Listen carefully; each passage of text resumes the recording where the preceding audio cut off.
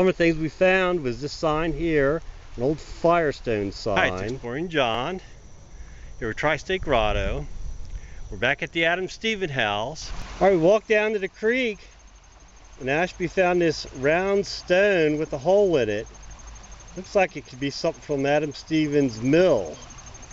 Not sure what it is, but it's very interesting. A hole in the middle of the stone, round stone. Some of the things we found was this sign here, an old Firestone sign. Then Ashby pulled this sign out.